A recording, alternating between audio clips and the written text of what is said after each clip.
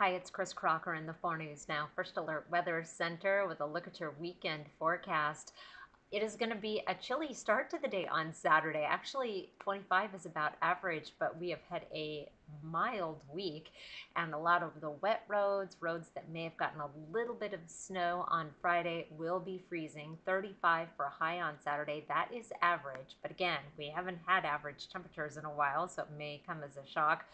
What may also be a pleasant surprise is some sunshine for Christmas Eve, Sunday. Partly cloudy skies, a cold start at 22, and again, high of 33, which is average. Tracking our weather pattern, high pressure building in on Saturday. It'll be around on Sunday as well.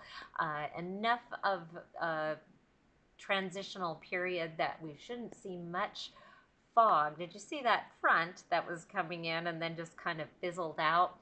Well, that is our only hope for a little bit more snow before Christmas. Here is a look at our chance for snow on Christmas.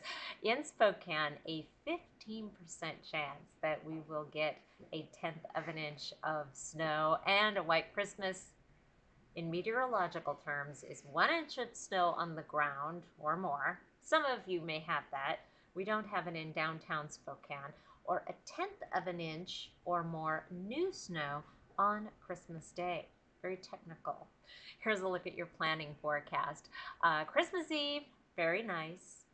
Merry Christmas, 35, and then wet weather coming in Christmas night into Tuesday.